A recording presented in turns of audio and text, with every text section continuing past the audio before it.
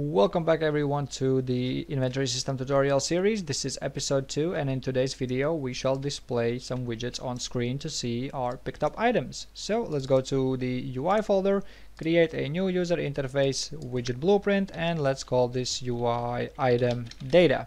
So this is going to be a single icon for every single one of our items inside of our inventory, and here what I want to do is add a border to the canvas panel. Then I want to right click the canvas panel and replace this with a child. So this gives us a full screen icon.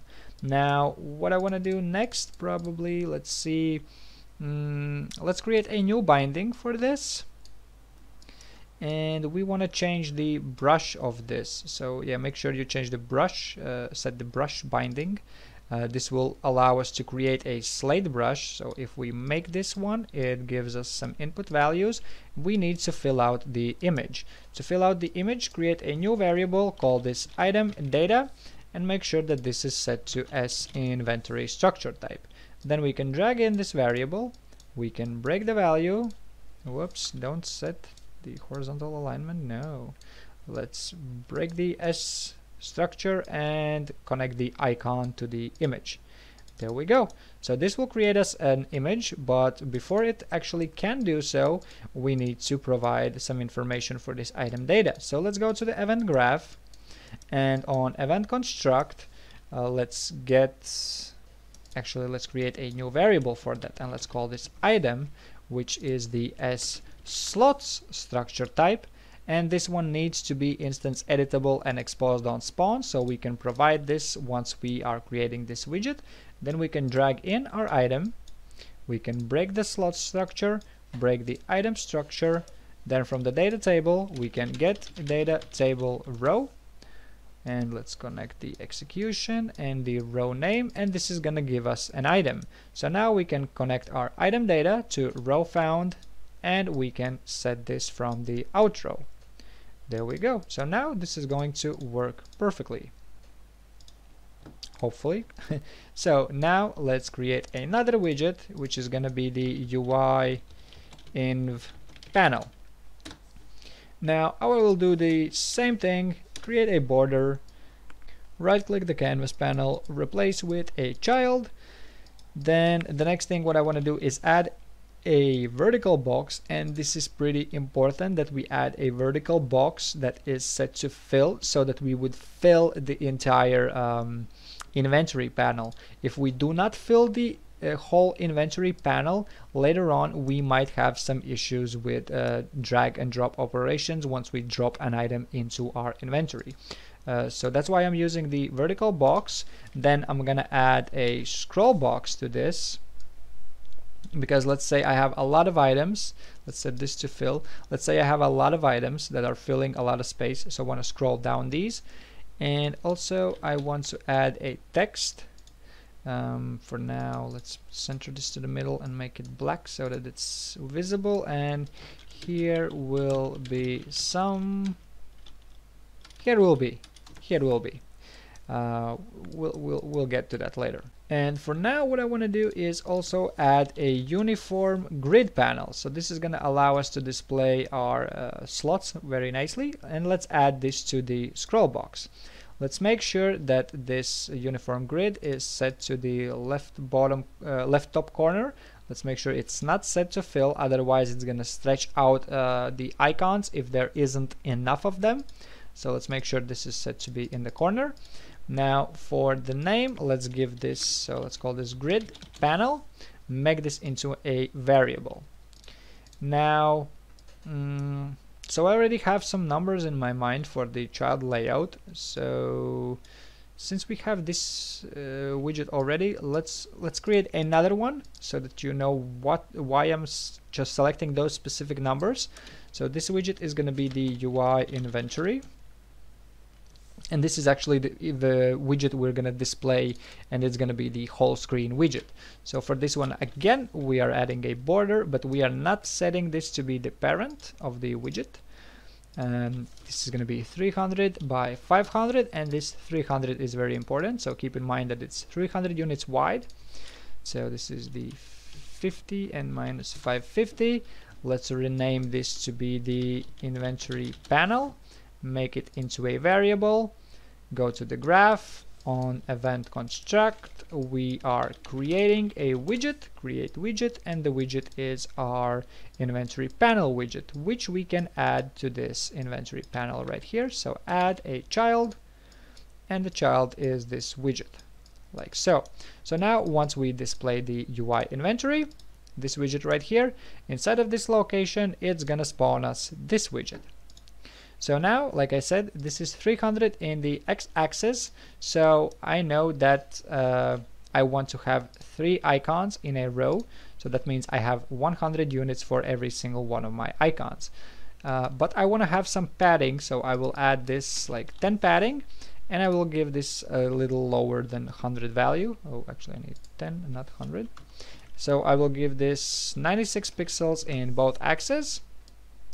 There we go. So it will stretch the icon out to these values right here.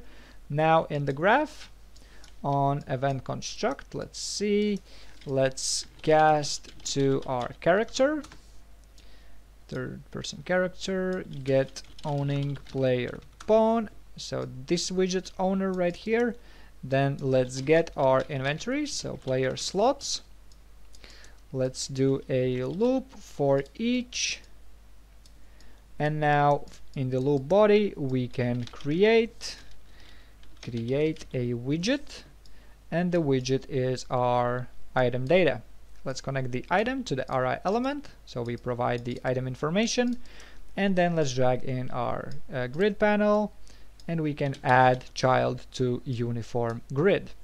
Now this requires us content, which is the widget, and it requires us a row and a column. So let's create these values right here.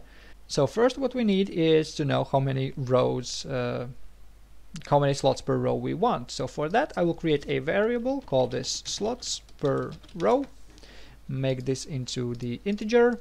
Then from the RI index I will do this to float, so convert this to a float. So let's drag in the slots per row and do the same thing to a float. There we go, from an integer to a float. Then we want to divide both of these, and then the end value can be truncated. I don't know even if that's even a word, but we need a node called truncate, and the value is the row. So this is going to calculate our row. Now for the column, let's drag from one of these and let's do a division, whole and remainder. So the dividend is the index and the divisor is slots per row. And from this remainder right here, we can again do a truncate, and the value is the column. There we go. So this is creating us a column, but this is not gonna be good enough because it's gonna create very small icons. So from the return value of this child, what we want to do is set the horizontal alignment, and also we want to set the vertical alignment, and we want to make sure that both of these alignments are set to be filled so that it would fill out the whole space it has. So now with this being done, let's make sure. So we are creating the inventory widget, we are creating the UI widgets, and I believe everything should be working just fine. So now in our third person character, what we can do is create a keyboard I event, and on pressed I want to do a flip-flop for now. So the first one is going to be create a widget, which is our UI inventory.